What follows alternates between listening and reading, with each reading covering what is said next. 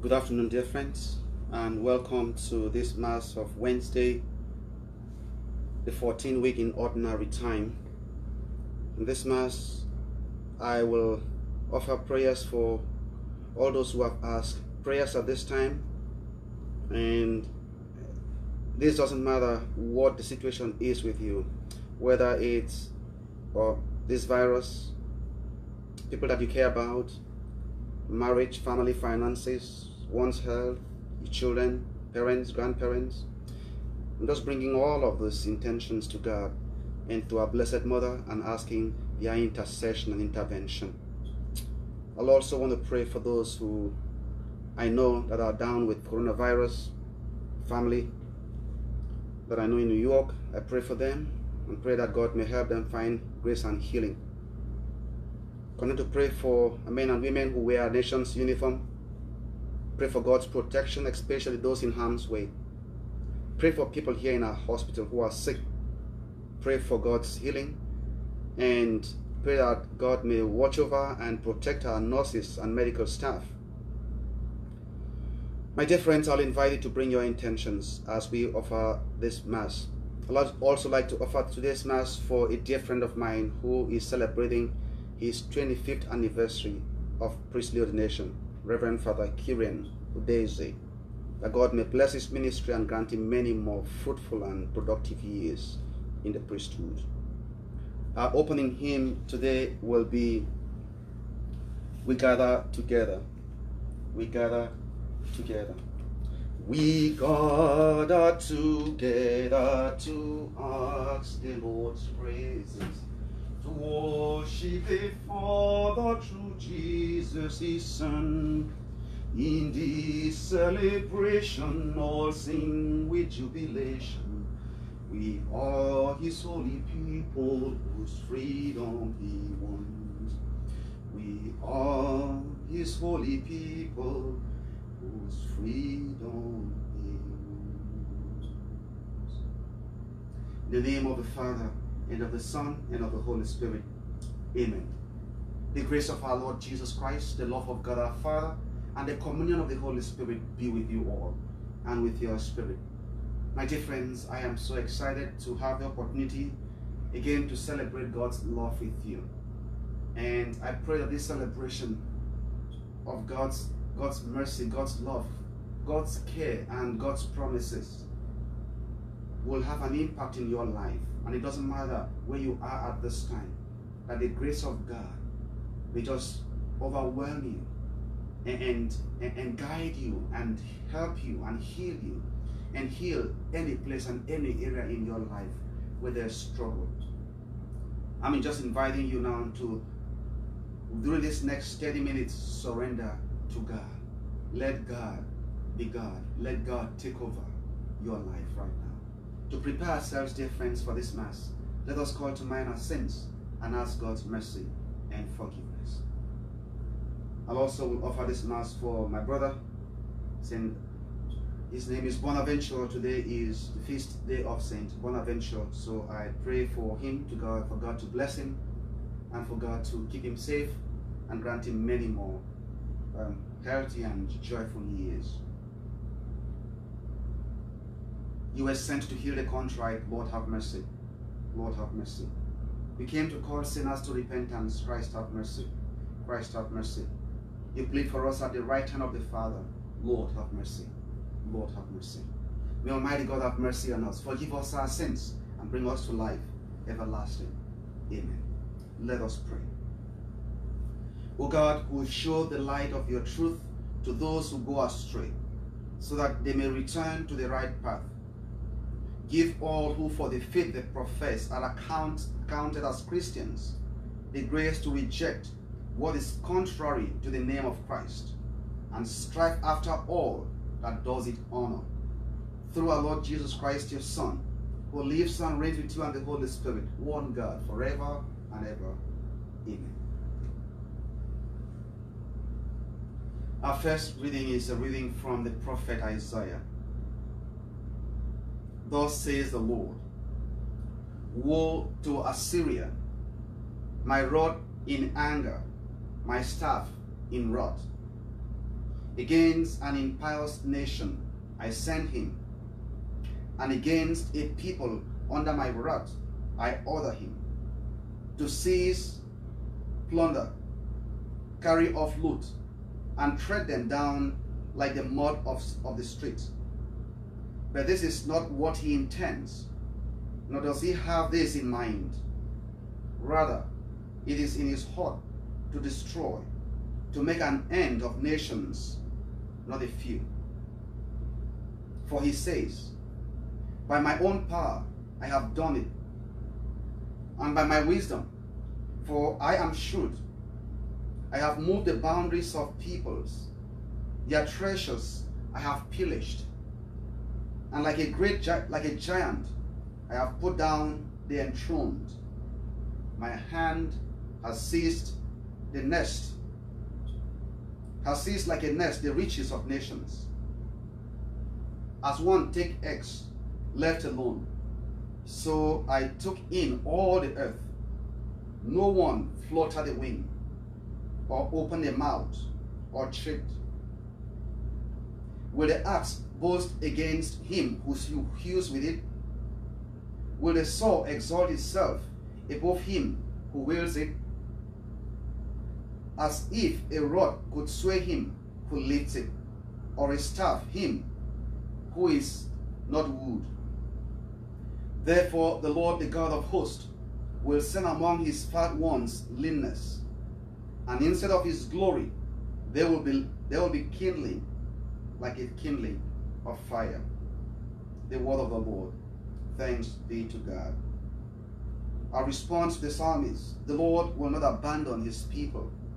The Lord will not abandon his people. Your people, O Lord, they trample down. Your inheritance they afflict. Widow and stranger they slay. The fatherless they murder. The Lord will not abandon his people. And they say, the Lord sees not. The God of Jacob perceives not.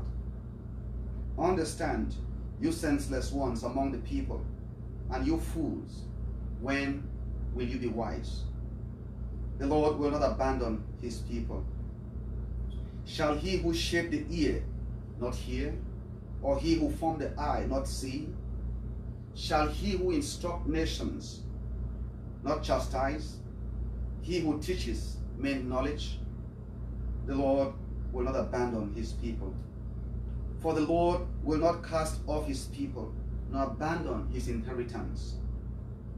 But judgment shall again be justice, and all the upright of heart shall follow it.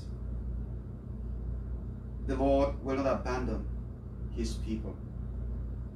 Alleluia, alleluia, alleluia, alleluia. Blessed are you, Father, Lord of heaven and earth, for you have revealed to little ones the mysteries of the kingdom. Alleluia, alleluia. My sisters and brothers, the Lord be with you and with your spirit. Reading from the Holy Gospel according to Matthew. Glory to you, Lord. At that time, Jesus exclaimed, I give praise to you, Father, Lord of heaven and earth, for although you have hidden these things from the wise and the learned, you have revealed them to the childlike. Yes, Father, such has been your gracious will. All things have been handed over to me by my Father.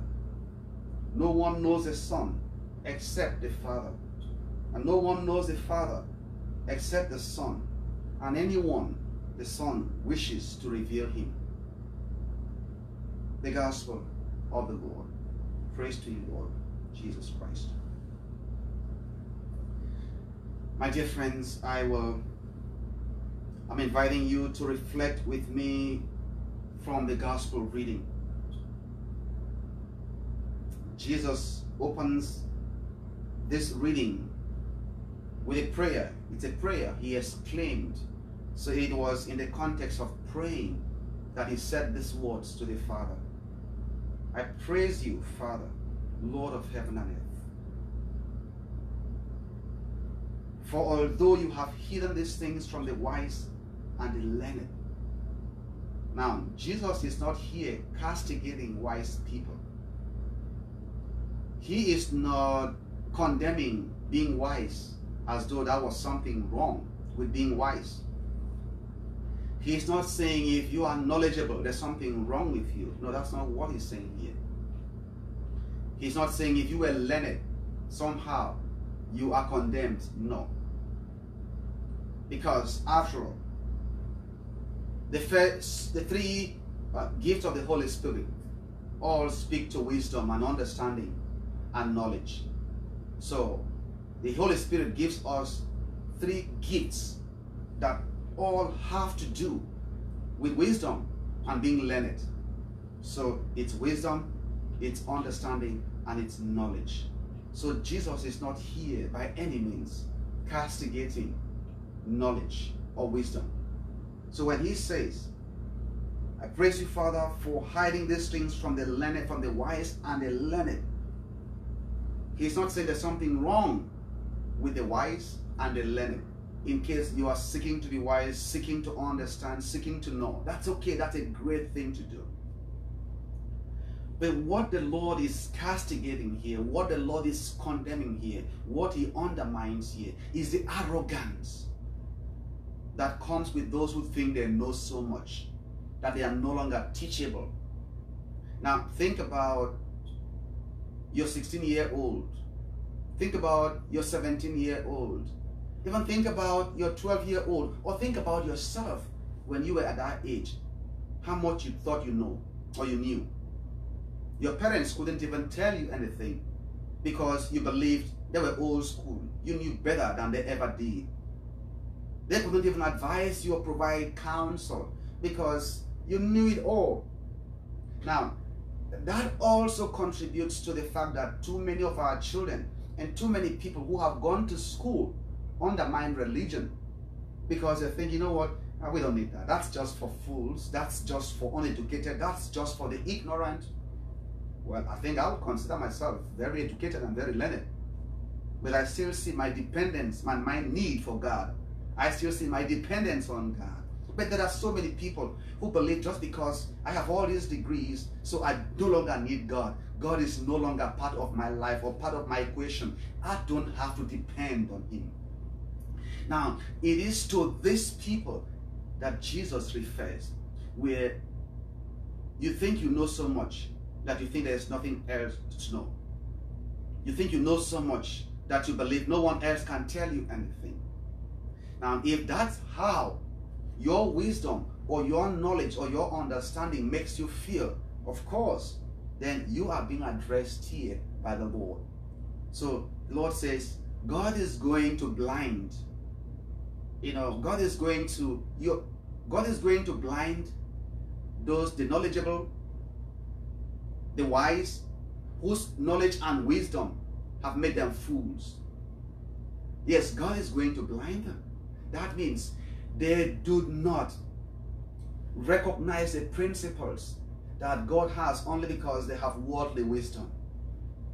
God, in his word, has laid out the principles for how we conduct and comport ourselves in this earth and enjoy the blessings that God has. And so when you realize people who think they no longer need God, they no longer need religion, they no longer need spirituality, they no longer need any of this, yeah, they are the ones who in their blindness and in their arrogance will someday wake up and realize how stupid they have been. Now, Ludwig Feuerbach, it is believed, was one of the worst atheists that you might think about. In fact, the thing that is often credited to Nietzsche, the death of God, was ultimately couched by Feuerbach, who was a professor or a mentor of Nietzsche. And Feuerbach believed that God was dead, did not exist until when he was dying. And he said he felt something. He felt something horrible. He felt fire everywhere around him. And I think it's believed that he said his last words were, if this is hell, if what I feel is hell, then I believe. Now, you don't have to wait until you are at that point, all right, to recognize how stupid and how ignorant you are, only because you think you have worldly wisdom and you have all of these degrees and all of these certifications. Today, God says to you, if you could only become like a little child, that means open to being taught, open to listening, open to being guided, open to being educated. If you can stay teachable, if you can stay humble, if you can stay amenable. That's why he contrasts these two things. He contrasted these two things. Being wise and learned and being childlike. Being childlike means you remain open. You are always praying to the Holy Spirit. Holy Spirit, be my teacher. Lead me. Help me understand the principles of human creation. Help me understand my place in the world. Help me understand how I do everything that God is entrusted to me, just so that the things that I do can bring me to where God has intended for me. So childlikeness here has to do with being open and being teachable, being amenable, being correctable. That's what Jesus wants believers to be like.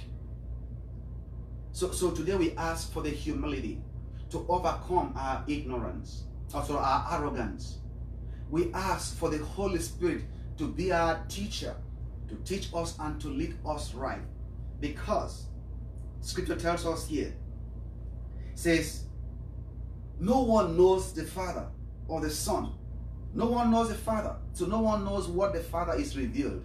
No one knows how the Father intends for us to walk in this world. Now, it doesn't matter who you are today. You did not give yourself everything that you didn't even know where you came from. Yeah, your parents became pregnant with you. You didn't even know how you started. But there is someone who knew all of that ever before you came into this world. Now, if you think you are so educated, so learned, so wise, just know there is someone who created and gave you even the brain that you can do all of these things. And it will be arrogant to think you can no longer even listen to that one who knows and sees and has everything under his control. My prayers are that especially as believers, we may learn to be humble, especially when we are educated, when we think we're wise, when we think we're learned, that we don't undermine the ignorant and those who don't know enough. We can still learn from those ones. Just maintain an openness to learn no matter what. And seek guidance from the Holy Spirit. He provides us 3 gifts that have to do with wisdom, understanding, and knowledge. May God, who has given us the brain itself, the intellect to learn, make us amenable, make us teachable, make us like children, always open to hear more and to learn more. As always, if you forget anything I said today, don't forget that you are still the delight of the Almighty God. God loves you very much. The Lord be with you. Let us pray.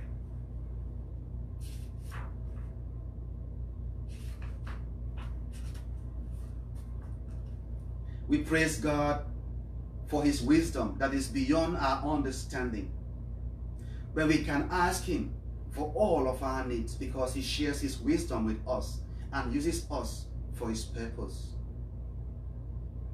For our Pope Francis, the successor of Saint Peter, that he may use the power of the keys wisely according to God's plan, we pray to the Lord.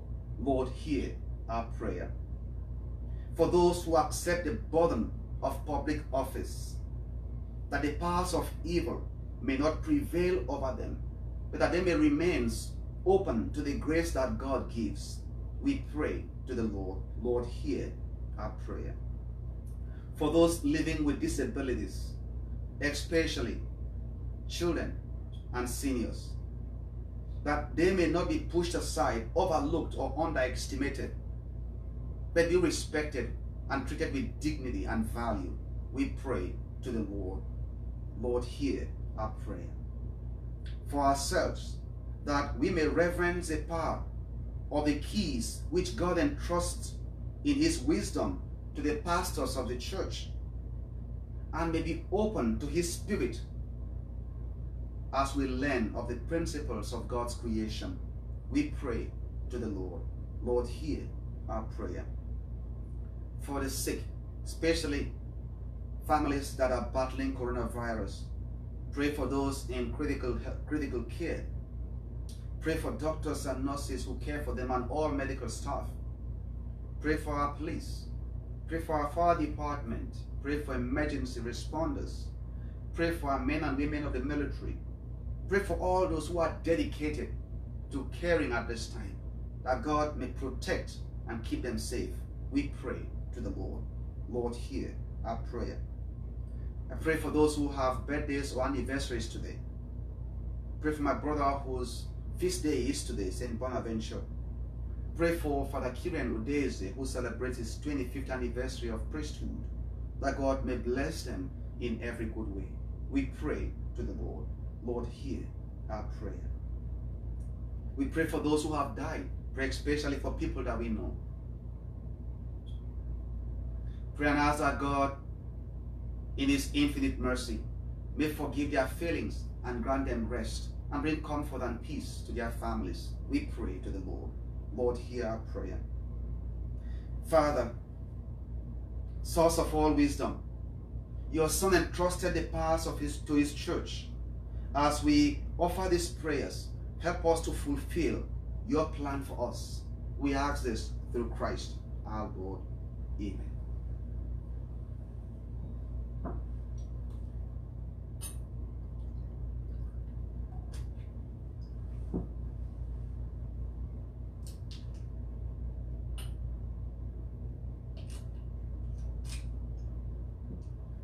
Blessed are you, Lord God of all creation, for through your goodness we have this bread to offer, which earth has given and human hands have made. It will become our bread of life. Blessed be God forever. Blessed are you, Lord God of all creation, for through your goodness we have this wine to offer. Fruit of the vine and work of human hands become our spiritual drink. Blessed be God.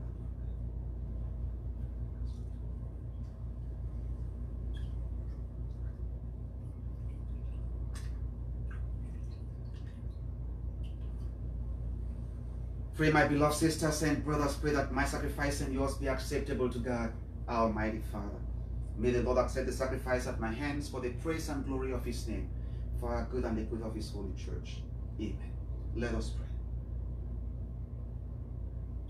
Look upon the offerings of your church, O Lord, as she makes her prayers to you, and grant that when consumed by those who believe, they may bring ever greater holiness. We ask this through Christ our Lord. Amen. The Lord be with you and with your spirit. Lift up your heart. We lift them up to the Lord. Let us give thanks to the Lord our God. It is right and just. It is truly right and just, our duty and our salvation, always and everywhere to give you thanks.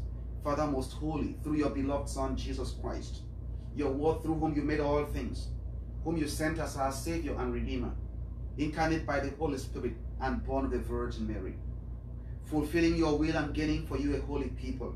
He stretched out his hands as he endured his passion, so as to break the bonds of death and manifest the resurrection. And so with all the angels and saints, we declare your glory as with one voice we acclaim. Holy, holy, holy Lord, God of hosts, heaven and earth are full of your glory. Hosanna in the highest. Blessed is he who comes in the name of the Lord. Hosanna in the highest. You are indeed holy, O Lord, the fount of all holiness. Make holy therefore these gifts, we pray, by sending down your Spirit upon them like the dewfall, that they may become for us the body and blood of your Son, our Lord Jesus Christ. At the time he was betrayed and entered willingly into his passion, the Lord Jesus took bread, and giving thanks, he broke it. He gave it to his disciples, saying, "Take this, all of you, and eat of it, for this is my body, which will be given up for you."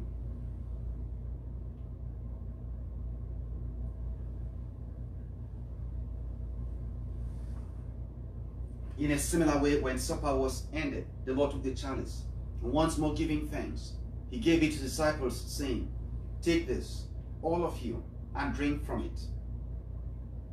For this is a chalice of my blood, the blood of the new and eternal covenant. It will be poured for you and for many for the forgiveness of sins. Do this in memory of me."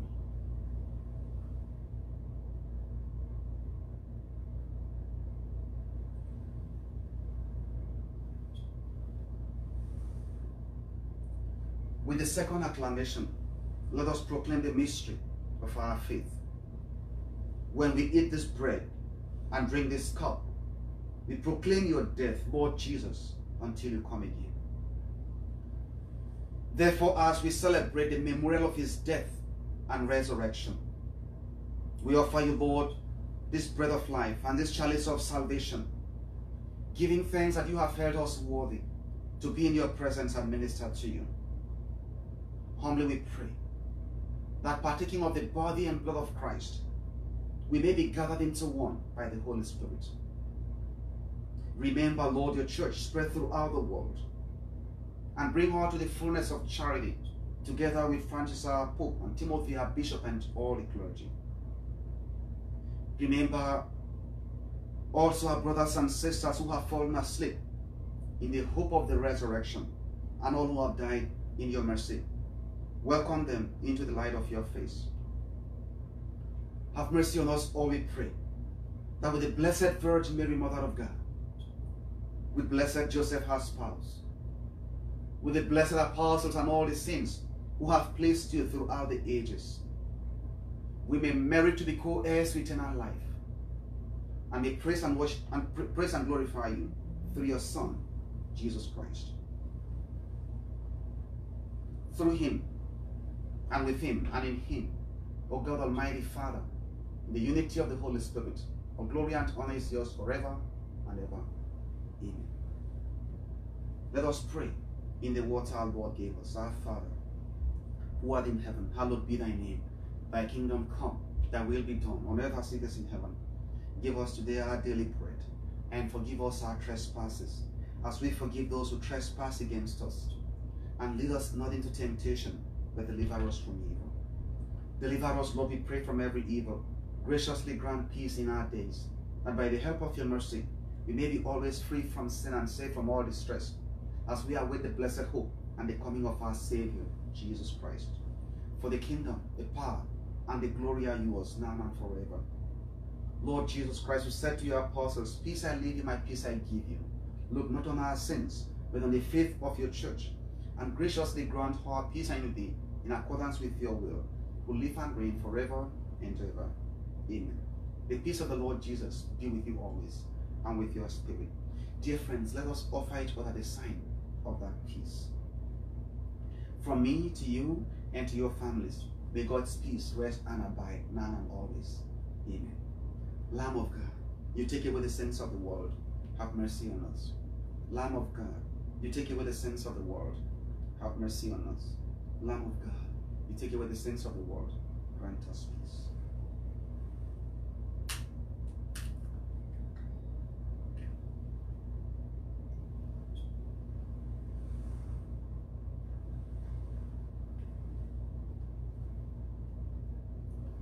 Look up, my sisters and brothers, and behold the Lamb of God. Behold him who takes away the sins of the world. Blessed are those called to the supper of the Lamb. Lord, I am not worthy that you should enter under my roof, but only say the word, and my soul shall be healed. For those who are still unable to attend Mass and receive the Eucharist, let us pray for the grace of spiritual communion. Most gracious Eucharistic Lord, in this Eucharist, you bring us an answer for every request and for every need. In this Eucharist, you bring us life itself. But for all of your children who are still unable to attend Mass and to participate in this gift of life and grace, we ask, O God, for the grace of spiritual communion, that you may nourish them spiritually and enrich them in every good way. These graces and favors we ask through Christ our Lord. Amen.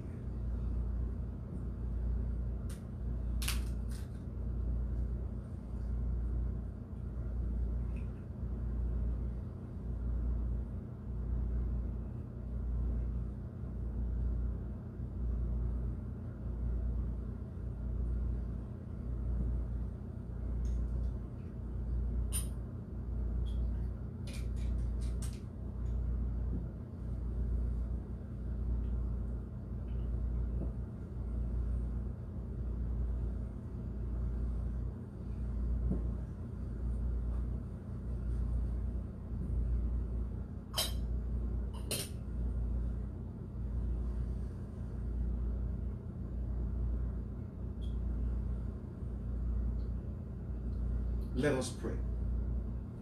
Having consumed this gift, we pray, O Lord, that by our participation in this mystery, its saving effect upon us may always grow. We ask this through Christ our Lord. Amen. Let us say a prayer to Saint Michael the Archangel. Saint Michael the Archangel, defend us in battle. Be our defense against the wickedness and snares of the devil. May God rebuke him, we humbly pray. And do thou, O Prince of the heavenly host, by the power of God, cast into hell Satan and all the evil spirits that prowl throughout the world, seeking the ruins of souls. Amen. Before the final blessing, I'll take a moment to express my thanks to all of you who were able to join us today or who will join us at some point later. Pray that God may reveal himself so powerfully to you. But I also pray that you may remain a disciple with an ear to learn, to hear, and allow God's Spirit lead you to where God has in store for you. He wants to lead, but you have to be willing to be led. The Lord be with you and with your spirit. May Almighty God bless and keep you, the Father, the Son, and the Holy Spirit. Amen. Dear friends, this Mass is ended. We go forth in peace to love and serve the Lord. Thanks be to God. For our closing hymn, I'd like for us to sing Abba Father. Abba Father.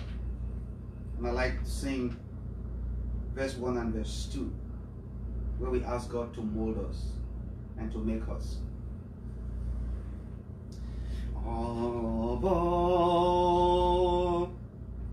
Abba Father, you are the potter, and we are the clay, the work of your hands. Mold us, mold and fashion us into the image of Jesus your Son, of Jesus your Son. Mold